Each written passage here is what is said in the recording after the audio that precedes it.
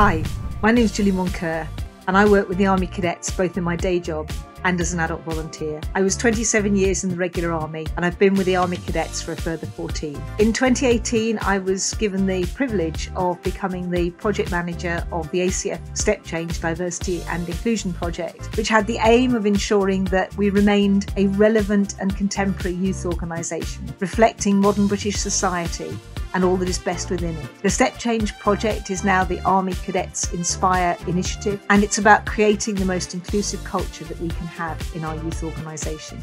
I am so humbled at having been nominated for this award, let alone being a finalist. And I know that that reflects the input and the hard work of so many people across the Army Cadets in the UK. And it's therefore a huge privilege for me to be able to represent our amazing Army Cadet organisation and shine a light on some of the great stuff that we do. For me, the biggest challenge of what I do is wanting to be in 6 places at once and only being able to be in one of them. And the reward for me is the opportunity to be able to make a difference to people's lives.